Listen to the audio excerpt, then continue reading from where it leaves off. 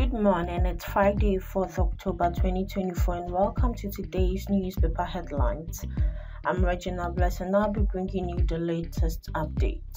In today's edition of Daily Guide, Nana mocks Mahama over number 8, the new weekend crusading guide.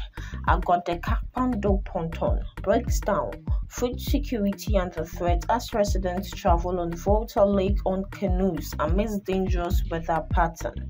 The Daily Searchlight, we must take Galamsey battle to NDC and PP, ASHIGBEY. The Chronicle, JM's economic performance doesn't merit second term. Varsity Don. The News Center, water bodies getting cleaner in central region due to security operations against Galamsey, Ghana Water Company Limited.